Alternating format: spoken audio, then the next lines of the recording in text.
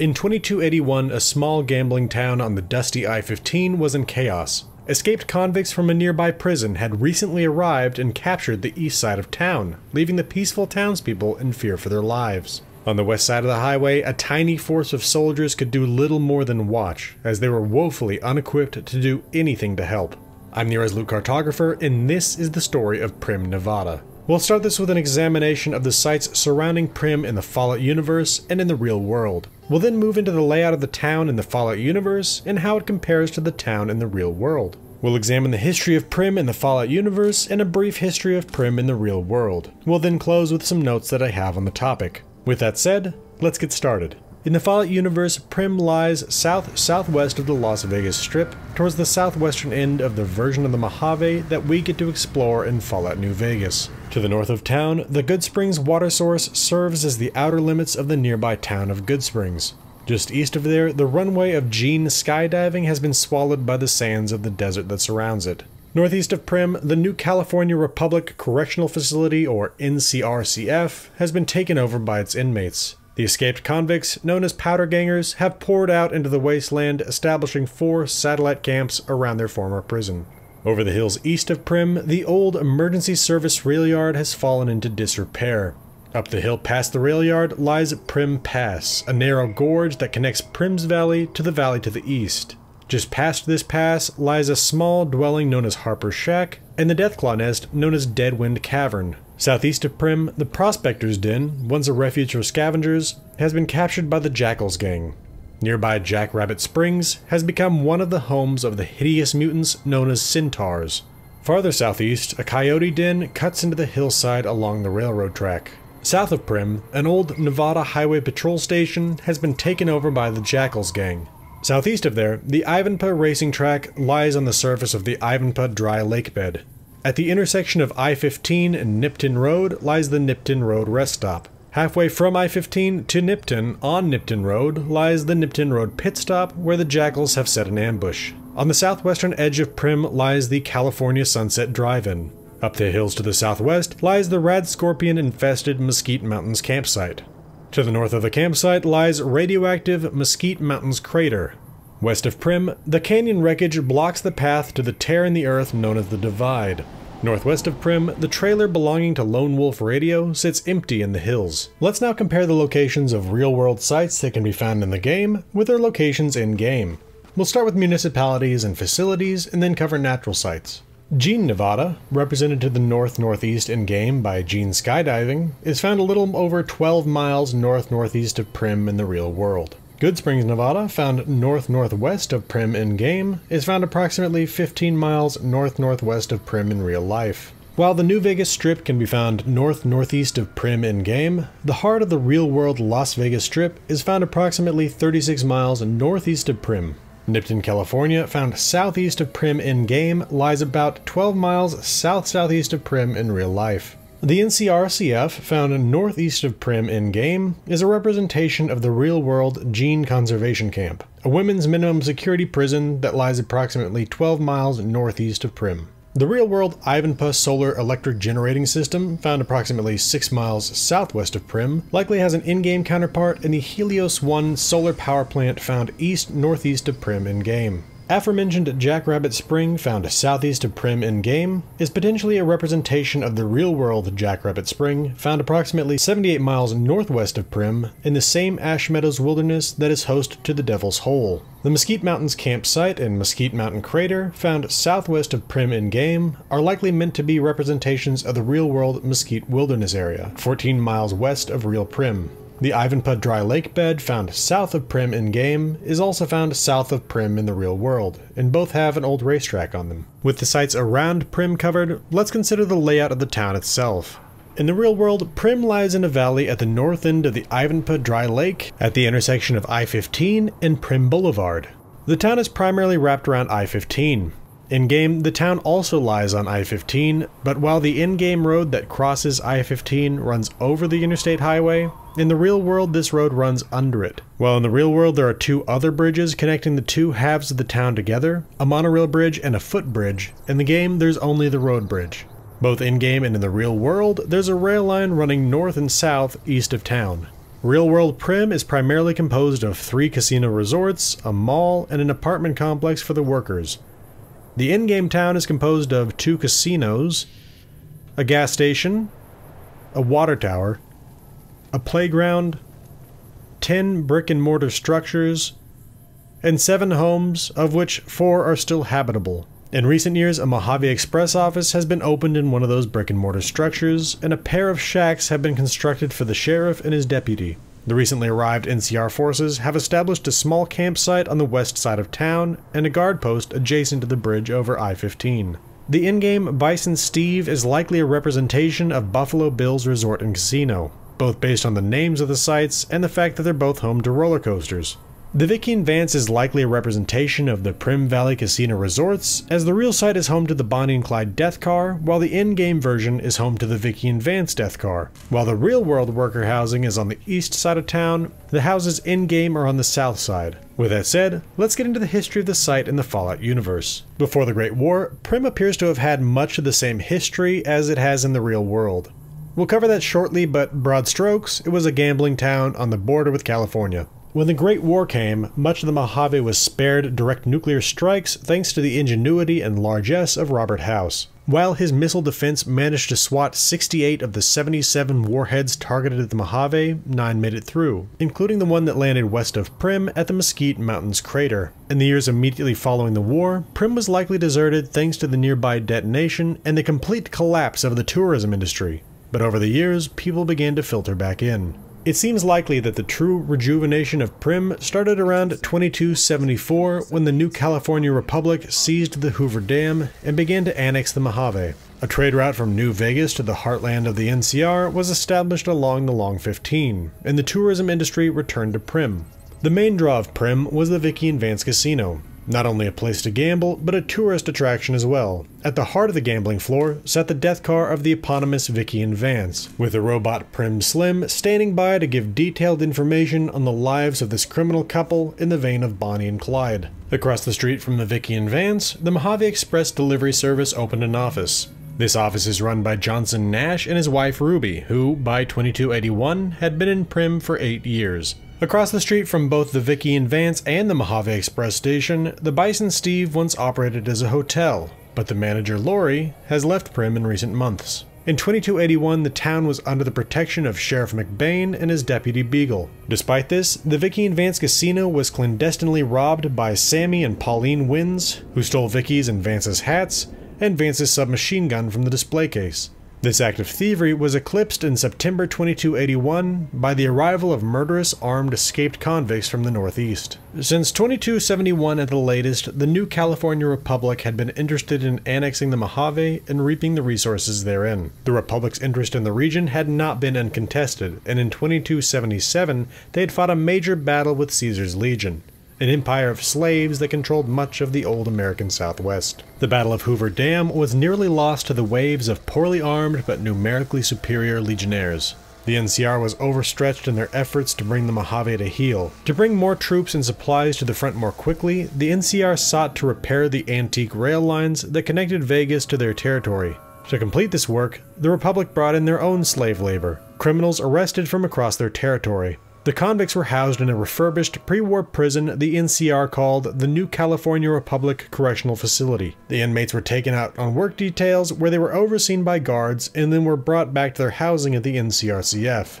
While this setup worked for a time, problems both internal and external conspired to bring it all to ruin. Inside, prisoners stole explosives and improvised weapons from their job sites, while at NCR High Command, General Lee Oliver pulled more and more guards away to serve at the front. Soon there were too few guards to too many prisoners. The breakout was rapid and deadly. While some convicts stayed at the prison intent on using it as a fortress from which to raid the Mojave, others fanned out, including a party that made a beeline for Primm. Arriving in the darkness of night, the escaped convicts murdered Sheriff McBain and his wife as they slept. They then took over the town and set themselves up in the Bison Steve Hotel. When they became aware of the breakout, the NCR sent a squad to watch the site. Headed by Lieutenant Hayes and Sergeant McGee, this party arrived in Primm and set up a camp on the west side of I-15. Though they were dramatically outnumbered by the escaped cons, they managed to maintain this position, and with it, the safety of I-15 south of Primm. It was around this time that a strange party of men arrived, some great cons, and a man in a daisy suit. Deputy Beagle, who had been spared the initial slaughter, watched this meeting and recorded the gist of what he had overheard. After this, the man in the daisy suit and his great con entourage left Primm and headed south.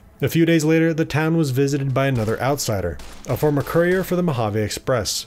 The courier had been hired to carry a platinum chip to the Lucky 38 casino on the New Vegas Strip.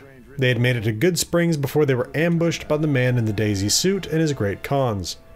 Robbed of their package, they were shot in the head and buried in a shallow grave within the Good Springs Cemetery. Miraculously, they had survived this attempted murder and were now hunting down the man responsible, both to reclaim the platinum chip and to make him pay. After encountering a few of the unfriendly convicts, the courier made their way into the Vicky and Vance Casino, where most of the town's remaining citizens were held up.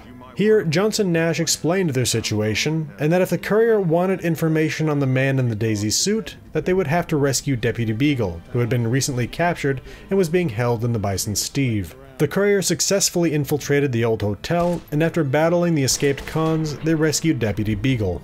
The deputy told the courier all that he had overheard in the conversation. The man in the daisy suit was headed south to Nipton, then up to Novak. With this information in hand, the courier departed, continuing their hunt for their attempted murderer. Though they departed Primm at this time, they returned to the town to sort out other business.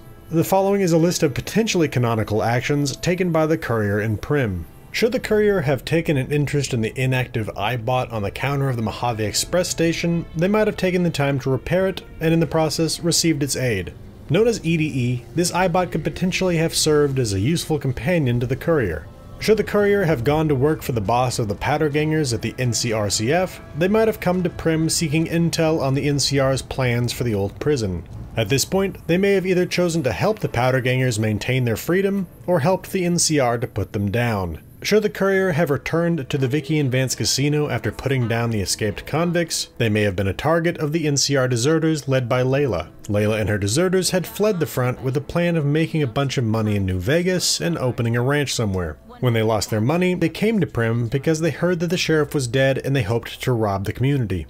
The courier could have talked them down, paid them off, or killed them to keep the community safe. Should the courier have taken an interest in helping Primm more than in their initial work to put down the escaped convicts, then they may have returned to help them to find a new sheriff. There were three potential options for this post: Myers, Sergeant McGee, and Primm Slim. Should the courier have chosen Myers, the former sheriff incarcerated within the NCRCF, for the job, they first would have had to have traveled to the Mojave outpost. There, they would have attained a pardon for the disgraced sheriff from Major Knight, after which Myers would be free to become the sheriff of Primm. Under Sheriff Myers, Johnson Nash would have been able to offer his goods at a lower price. Alternatively, should the courier have chosen to vest the powers of the sheriff in the NCR, they would have traveled to the Mojave outpost.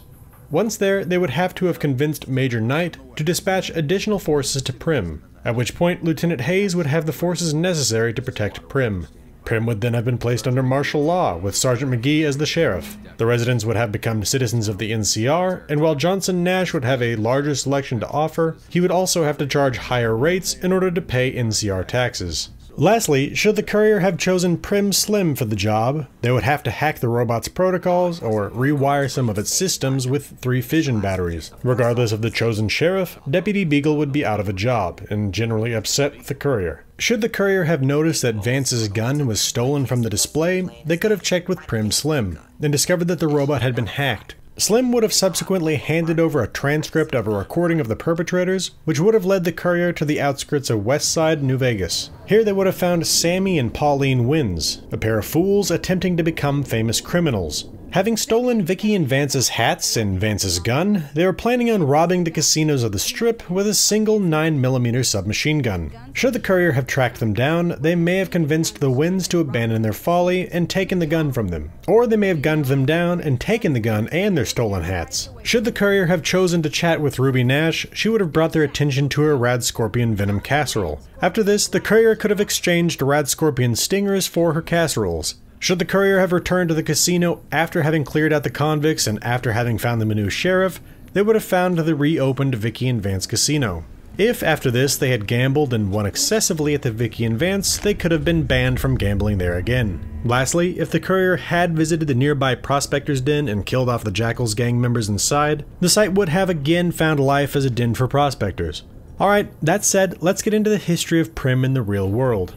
I've covered the geological and Native American history of this chunk of Nevada in my video on Goodsprings, so we're going to jump right into the more modern history starting in the mid to late 19th century. In those days, this part of Nevada was home to many mines. Though Primm itself was never a mining town, it's surrounded by deserted mining ghost towns and one mining town that survives to this day, Goodsprings. Primm itself has its origins as a small desert community on a highway with a gas station. The owner of the gas station was the cantankerous Pete McIntyre. Mr. McIntyre made ends meet during Prohibition by distilling whiskey in mountain caves in the area, and was thus nicknamed Whiskey Pete. The first casino in Primm opened in 1977 and was named the Whiskey Pete's Hotel and Casino in honor of Pete McIntyre. In 1990, the Primm Nevada Casino Resorts, eventually renamed Primm Valley Resort, was opened across the highway by Ernest Primm. Over the next few years, Buffalo Bill's Resort and Casino was constructed next door to the Primm Nevada. In the process of building this resort, the workers accidentally dug up Whiskey Pete's unmarked grave. I've read that he was reburied in one of those caves where he used to brew his moonshine. When the Buffalo Bill opened, one of its attractions included the Desperado, one of the tallest roller coasters in the world, if not the tallest at the time. The 1990s also brought the Bonnie and Clyde Death Car to Primm, where it has served as an attraction for over 20 years. In the mid-1990s, Whiskey Pete's was connected to the Primm Valley Resort by a single-car monorail over I-15. In 1996, it truly became Primm when the name was changed from State Line to avoid confusion with State Line, Nevada, found on the southeastern shore of Lake Tahoe. The first mall, Fashion Outlets of Las Vegas, was opened in Primm in 1998. In 2004, the Desert Oasis apartment complex was constructed for the use of the casino resort workers. The Great Recession of 2008 hit all recreational businesses hard, and the casinos of Primm were not spared the damage. While the community did recover over the next decade, it was again hit hard by the COVID pandemic of 2020. At that time, the Buffalo Bill Casino Resort shut down for refurbishment. Though the hotel and casino reopened in December 2022, the Desperado roller coaster remains closed as of June 2023, at least as far as I can tell. Though the past couple of decades have been rough on Primm, the locals remain positive about the future. Two potential bright spots on the horizon include the proposed Southern Nevada Airport, located in the Ivanpah Valley, and a high-speed rail line which has been proposed to run from Victor Valley, California to Las Vegas, passing through Primm and its potential new airport. Alright, that pretty much covers what I've found on real-world Primm, so let's get to my notes on the topic. First, when doing the research for this video, I put a circle on the map around Primm to see what sites I would cover as nearby. Then I set out to get footage on these sites and revisit them so that I would have something to say about them.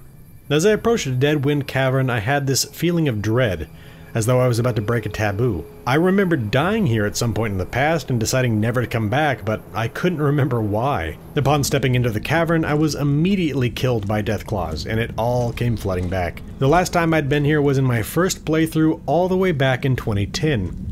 I had stepped into the cave and been killed immediately, and resolved never to return, and I hadn't until last week. I found 14 deathclaws in the cave in all. The reward for braving this space? Mercy. Mercy, the automatic grenade launcher, that is. The weapon can be found next to the corpse of a dead, unnamed paladin of the Brotherhood of Steel. While the ammo for this weapon isn't cheap, it's really fun to shoot. Second, according to the wiki, Primm Pass may be an in-game version of the real-world McCullough Pass. While this might be accurate, as I couldn't confirm it, I chose to leave it out of the narrative. Just to show you why I had reservations about this, if we look at the map, you can see that McCullough Pass is fairly far to the north of Primm. Well, in-game, the site sits almost directly east. Third, the Nevada Highway Patrol Station is in California. Primm lies right on the Nevada side of the California-Nevada border. Because of this, the town is home to both gambling, legal in Nevada and illegal in California, and the lottery, legal in California and illegal in Nevada. Despite this fact, there is a Nevada Highway Patrol Station on I-15 south of Primm in California. Fourth, though ostensibly both the Vicky and Vance and Bison Steve were casinos before the bombs, only the Vicky and Vance appears to have reopened as such, with the Bison Steve containing no gambling equipment. Fifth, you don't actually have to talk to Deputy Beagle to get the information on Benny and his Great Con followers. You can also listen to his journal, either by pickpocketing it from him or killing him. Sixth, if you chose Myers or McGee to become the sheriff of Primm, Johnson Nash has new dialogue about what has changed in Primm. For some reason, he doesn't have anything to say if Primm Slim becomes sheriff. 7th, the main door to the Vicky and Vance doesn't make any sense. On the exterior of the Vicky and Vance casino, there's a main door that's been boarded up, so characters come and go from the side door. On the interior, there's no way to get to the boarded up main door. There's just a wall there and no sign that this was something altered in the post-war era. Lastly, I have a couple of things on Vicky and Vance. First, they aren't the Fallout universe's version of Bonnie and Clyde. Both couples appear to have existed in the Fallout universe. Instead, we're looking at a knockoff Bonnie and Clyde. While Bonnie and Clyde robbed banks and killed at least 12 people, Vicky and Vance shoplifted, cashed fraudulent checks, and drove off from gas stations without paying. The gun stolen by the Winds was never even fired. Second, the plaque talking about the gun has some of my favorite text in Fallout New Vegas. It claims that experts say that though the gun was never fired, had Vance unpacked it, loaded it, and fired it with pinpoint accuracy, he could have killed as many as 50 people, maybe more if he had more ammunition and reloaded. Alright, I think that'll do it for the story of what happened to Primm. If you want to receive notifications when I launch lore videos, you can follow me on Twitter at GamingWithMaps. I opened my channel's Discord to the public. If you're interested in discussing Fallout lore, announcements on upcoming content, or voting on the next lore video, come on by. There's a link in the channel's banner. I stream on YouTube Friday evenings at 6 p.m. Central. If you're interested, come check it out. If you appreciate what I do here and you want to support the channel financially, you can become a patron with Patreon. I want to thank my patrons Mesothelioma, 76 of Texas, Dark Malcontent, Real76, Dr. Orion, Samsung Smart Fridge, Night Spearhead, and Ahotep for their support. This has been the Irresolute Cartographer. Thanks for watching. I'll see you again next time.